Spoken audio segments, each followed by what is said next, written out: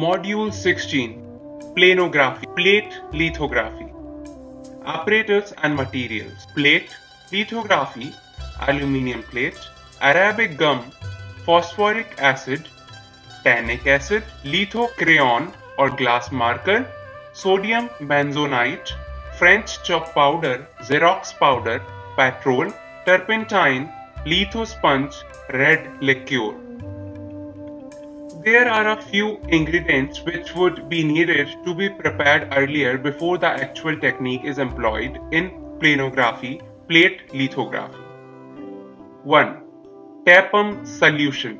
To make this solution, we would require 300 grams gum arabic mixed in 1 liter of water, 15 ml of phosphoric acid, 100 grams of tannic acid, half teaspoon of sodium benzoate. Instead of sodium benzoate, 5 by 6 drops of phenyl can be used for preservation of the solution. pH strip is used to check the strength of the solution. It should be at 2.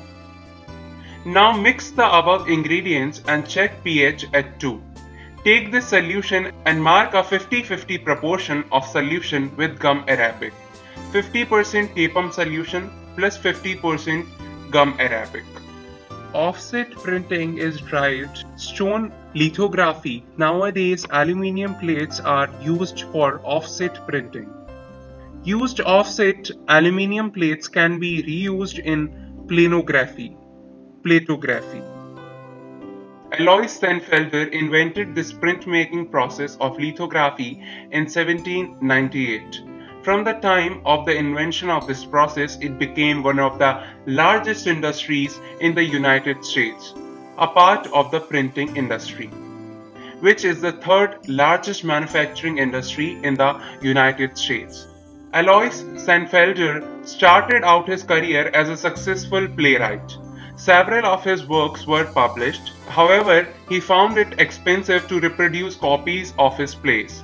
In an attempt to reduce the publication cost, he tried to produce his own copper plate engravings. In the late 1700s, copper plates were mostly used in printing, but it was a difficult process to create images and text to be printed in reverse. In order to reduce cost and time, Senfelder decided to practice his engraving on slabs of Bavarian limestone instead of expensive copper. To correct mistakes made on the limestone, he found that a mixture of wax, soap, lamp black and rainwater were efficient. Through experimentation, Senfelder discovered that when he drew on the limestone with the correction fluid, the drawn image would repel water, while the surface of the stone where no image was drawn would hold water. He found he could first wet the entire stone, then apply ink with a roller to the entire stone to replenish the ink on the image. The stone itself, which held water, would repel the ink, and the correction fluid, which is greasy and repels water, would accept more ink. Since lithography is based on a chemical principle, Senfelder decided to call the process chemical printing. Now, a step-by-step process for preparing the aluminium plate. Use glass balls with sand or carborundum powder to remove old images by grinding the aluminium plate. A lithography is an original image created by an artist who works closely with a master printer. A press is used to transfer drawings from stones or metal plates to paper. Although the term lithography may refer to commercially reproduced images, such as those on posters or in magazines, fine art lithography is a hand process used to create original works of art that can be printed multiple times. Lithographs differ from etching, engravings, serigraphs, and woodcuts in materials and process. For example, etchings and engravings are printed from a metal plate with incised lines, while a lithograph is made from a chemically treated flat surface. In each case, what distinguishes the print as original is that the artist participated directly in the creation of the image and approves all impressions after they are printed. Planographic printing means printing from a flat surface.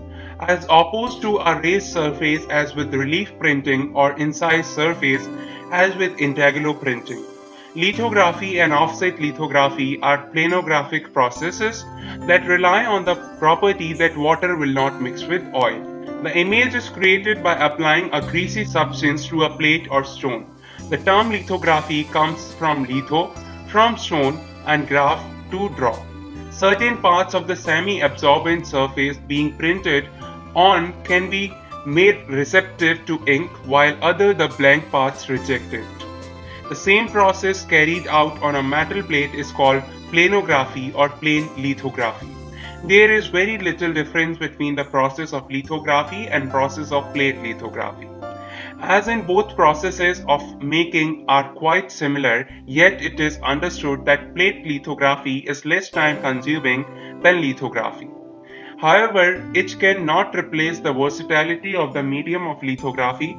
This method prints from the surface chosen, be it metal plate or a lithostone. Aluminium plates have been used in lithography for many years and are very popular in the United States, where commonly they are used as an alternative to lithographic stone. Using especially ball-grained aluminium, in principle aluminium plate lithography or L-graphy is similar to stone and zinc plate lithography. Often used to complement these processes, particularly in respect of color printing, aluminium plate lithography offers potential for the development of multicolored prints using both autographic and photographic material. Currently, aluminium plates used are imported from New Mexico. Being lightweight, these plates are portable and facilitate flexibility of working in terms of scale, speed and ease of use. Being also light in color, drawing onto aluminium is more akin to drawing onto stone or paper than zinc. Commonly, plates are used to print color, runs in conjunction with a final key image printed from stone. The simplicity of using a metal plate to a cumbersome stone is catching up fast, as these metal plates can be reused for producing prints. After a few minutes, using a sponge, apply gum arabic to the plate and buff it with a clean rag. Take care that not a drop of water should touch the surface of the plate. Norman Rockwell. Norman Percival Rockwell was born on January 3 and was a 20th century American painter and illustrator. His works enjoy a broad popular appeal in the United States for their reflection of American culture. Rockwell is most famous for the cover illustrations of everyday life he created for the Saturday Evening Post magazine over nearly 5 decades. Final aluminium plate should be with rough or medium grains. Add a few drops of phosphoric acid to hot water and with a cotton rag clean the surface of any grease. Instead of phosphoric acid, alum can be used to clean the plate. Dry it immediately to avoid oxidation of the plate. Among the best known of Rockwell's works are the Willie Gillies series, Royce the Riveter, The Problem We All Live With, Saying Grace, and the Four Freedom series. He also is noted for his 64-year relationship with the Boy Scouts of America, BSA, during which he produced cover for their publication Boy's Life, calendars and other illustrations. A litho crayon or glass marker can be used to draw the chosen design. After drawing, chalk powder is applied onto the plate. If instead of chalk powder, Xerox powder is used, then the plate needs to be heated to fix the powder onto the plate. If the Xerox powder is mixed with petrol to draw, then it need not be heated, as the mixture of Xerox powder with petrol automatically fixes onto the plate. Having had huge success in the field of painting, Norman Rockwell is also known for his lithographs and prints in limited editions, which have become prized collector items now. Rockwell's lifetime works in lithographs and collagraphs were published in limited editions, by Abraham Circle Fine Art and Eleanor Attinger Inns. The prints bear an original pencil signature by Norman Rockwell on the right side of the lower margin and an edition number in pencil on the lower left side. A few of these prints were published in an edition of 100 signed and numbered images with 10 artist proofs. However, the vast majority were printed in an edition of 200 signed and numbered images with 60 artist proofs and 35 Roman numeral artist proofs. In addition, some images included 25 deluxe artist proofs on Japan paper, a somewhat translucent paper commonly called rice paper. The value of all of these prints can range from a few $1,000s to several thousands. After a few minutes, using a sponge, apply gum arabic to the plate and buff it with a clean rag. Take care that not a drop of water should touch the surface of the plate. Many of the favorite Rockwell images were produced as prints on canvas transfers. These images are not hand-signed by Rockwell, though they have the reproduced signature from the original painting. Rockwell's lithographs are photomechanically reproduced just as the colotypes are. The difference lies in the method by which the image is transferred to plates for printing. The colotype was considered a superior process. The sum of the better Rockwell prints were published in this way. Colotypes required a special coated paper and the lithographs were printed on more traditional arched paper. Rockwell had his first commission work to illustrate a magazine at the tender age of 18 years from the Boy's Life magazine. His relationship with Boy Scouts of America began thus, and it would last more than 60 years. Rockwell joined the Navy to fight in the World War I in 1917. Though he was rejected one time, the second time the rule for weight was waived and he was based in Charleston, SC. However, he found himself doing more morale building work than actual war front fighting. While preparing art and illustrations for the camp newspaper and painting and sketching officers and sailors, he was given a special early discharge from the Navy after painting a portrait of his commanding officer. He remained patriotic all his life and used symbols of American flag etc. in his work. Every year but two from 1925 through 1976, Norman Rockwell did a painting from the annual Boy Scout calendar published by Brown and Bigelow. Each painting presented an image of idealized scouts in worthy action and always with meticulously accurate uniforms and equipment. By 1929, the Boy Scout calendar was the most popular in America and it remained so for many years. The artist always found fresh ways to evoke the virtues of scouting. In 1939, when he had been painting scouts for more than 25 years, Rockwell was honored with the highest award given by the Boy Scouts of America, the Silver Buffalo, presented before an audience of 3,000 people at the Waldorf Astoria in New York. In the 60s, Rockwell's focus broadened to include many more minority and foreign scouts.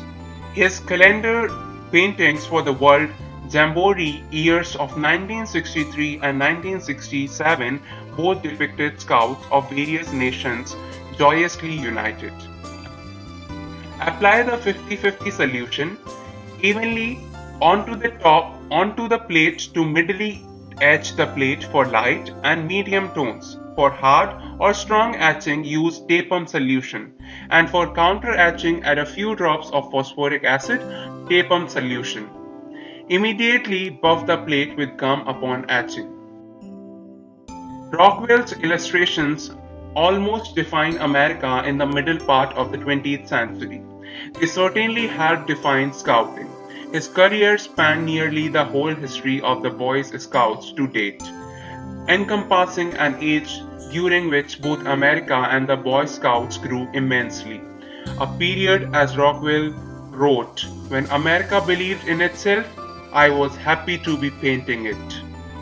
The name of Rockwell itself stirs wonderful images in the mind's eye, and those images in turn invite a wide spectrum of emotional reaction, from laughter and love to poignancy and hope. Moments unique to life in America, from the roaring 20s to the rebellious 60s, from warm family holiday celebrations to the desperation of war and the Great Depression. Norman Rockwell's paintbrush was touched them all. From the age of 17, when he began as a freelance illustrator until his death, he painted everyday life as no other artist ever has, firmly establishing himself as the greatest of all American artists. Norman Rockwell's unique vision transcends time. A Rockwell from 1930 is as real, as immediate today as it was a half century ago. As all great artists must, Norman Rockwell understood that human nature does not change and that the great truths are universal. Norman Rockwell's son, Tom, put together an absolutely fine collection of his father's botaneous body of work, illustrations that bespeak the golden glow of pre- and post-World War II Americana. Rockwell Sr., who said the depicted life as I would like to be, chronicled iconic visions of American life: the Thanksgiving turkey, soda fountains, ice skating on the pond, and small town boys playing baseball, not to mention the beginning of the civil rights movement. Clean the plate with turpentine to remove the image from the plate. Follow it with cleaning the plate with acetone to remove any greasy particles, since it sensitizes the plate. Apply a thin layer of red liqueur evenly on the plate with a cotton rag. Then apply washout solution on the plate. Wipe the plate with water-loaded sponge. Now plate is ready for printing. Now the best-selling collection of Rockwell's most beloved illustrations, organized by decade, is available in our refreshed edition. With more than 150 images, oil paintings, watercolors, and rare black and white sketches, this is an uncommonly faithful Rockwell treasury. The original edition has sold nearly 200,000 copies. The artist died in 1978 at the age of 84. Health and safety precautions. 1. Handle the acid drip bottle with care. Do not remove it from the designated area. Wear a face shield for protection and wash hands after handling bottle. 2. If acid comes in contact with an eye, there is an eye wash station in the acid etching room. Run the water for 30 seconds to flush the unit. Hold eye upon and wash eye for 15 minutes. Any eye injury should be examined by a physician. 3. Washing out of the image must occur under the ventilation hood. 4. Wear gloves when using solvents to limit contact with skin. 5. Use volatile solvents like denatured alcohol and liquid thinner sparingly. 6. First clean up ink on slabs with the razor scraper before using solvent. 7. Scrap excess ink into residual container. Usable ink can be put back in can. Mark the final registration for print on paper. Take the final registration on litho machine. Take the final print on paper. Mark the edition of the print. Write all the details of the print like date and signature.